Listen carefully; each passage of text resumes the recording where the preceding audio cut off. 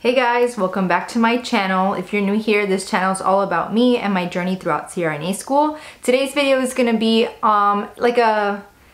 do you think you're smart enough for CRNA school? Or are you questioning if you're smart enough for CRNA school? Well, this video is for you, and let's get into the nitty-gritty.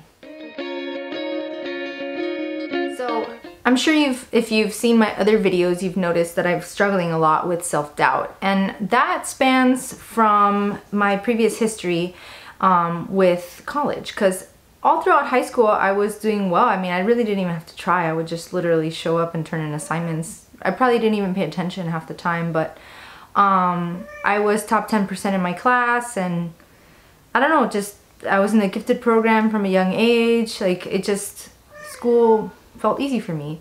But then I don't know if it was that I had already checked out of school because I had been, like, I guess on top of it for so long, that when it came to college, I wasn't really interested. It also had to span from the fact that I didn't think that the material that I was covering was something that was pertinent to what I needed in the real life, especially for what I wanted to do in the future, which was to become a dentist. So, you know, the pre-med, pre-dent track, you're going with either biology or chemistry. Initially, I had gone with the chemistry route and realized I'm not that great at chemistry to have a major in chemistry, so I did a minor in chem with a major in biology.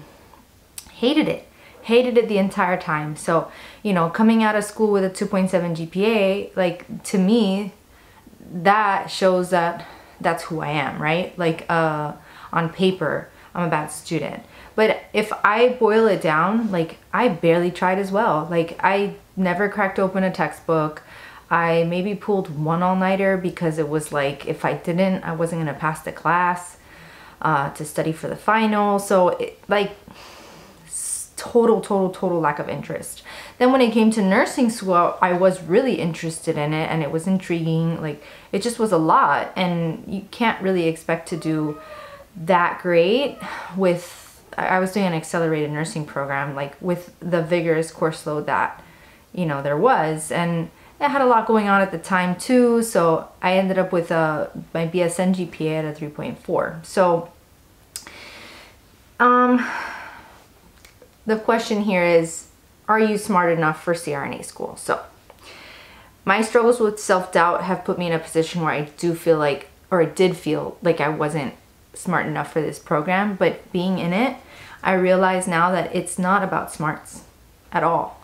I mean, there is some IQ factor, but it's not about how smart you are coming in. It's how much you want it. How much you want it. If you are dedicated, if you're committed, if you're willing to learn, if you want to learn the material, you will. It's all a matter of being interested in the topic, wanting to learn more, wanting to make sure that you know everything you possibly can. If you're going to be a provider, that it becomes almost like much easier. I'm not going to say it's easy. That is not what I'm implying. What I'm implying is, if you want it, it becomes smooth to, like, understand. What I can say from all the material that we've covered so far, I understand it. I may have to do some supplemental stuff in order to understand the concepts on certain things that I find a little difficult to understand.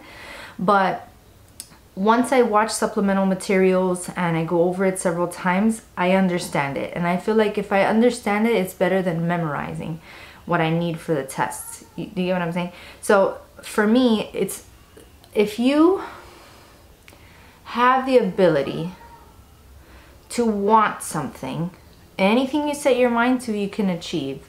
So just get that out of your head. Like, I'm not smart enough for CRNA school. Anyone is smart enough for CRNA school. If you got through nursing school, you're smart enough for CRNA school. You just have to want it.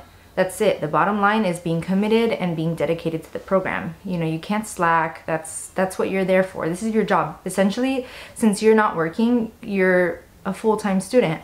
As a full-time student, you have to clock in and clock out. So your hours are your study time.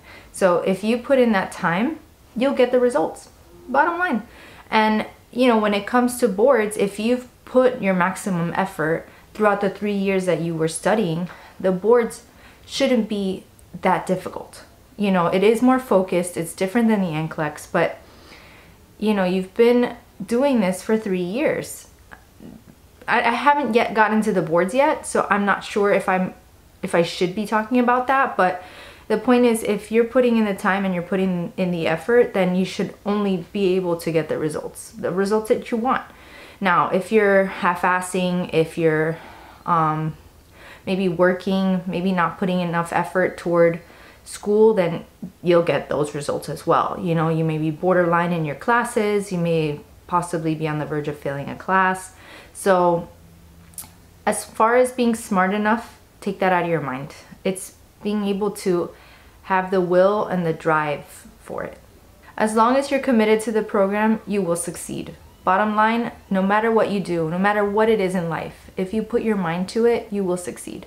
So at this point, I have about 2 weeks left in the semester, and I'm doing really well for what I came from. I'm right now sitting at really high B's in 2 classes and 3 A's, and I'm thinking that if I do well in the finals, I can come out with the score that I want. So if you're concerned about, you know, how it's gonna be, I think it's a matter of preparing for being a full-time student again, because you were just a provider for the last however many years that you were getting your experience for CRNA school. So, you know, you haven't been in the swing of only being in school.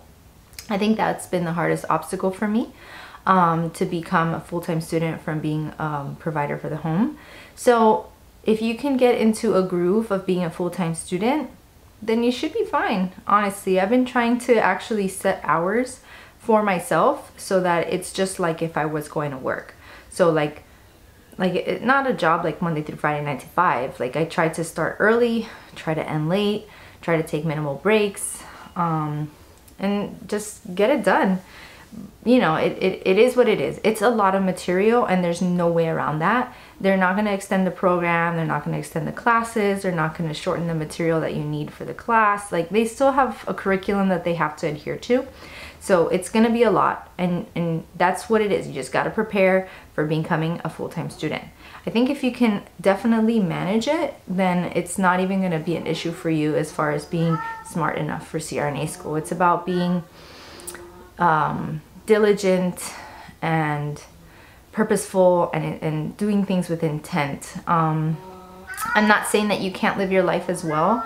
You know, it's not normal to put your life on hold for 3 years. So definitely find outlets where you can still be you and still do things that you love while still managing to do your job as a full-time student. And then you should succeed. That's it. Bottom line, you'll succeed. The hump and the obstacle really is getting into CRNA school because of the competitive nature of the beast. You know, all you need is one yes. So as soon as you're in, just make sure you know what you're getting yourself into. You know, you've been working hard to get to this point, so don't let it slip away.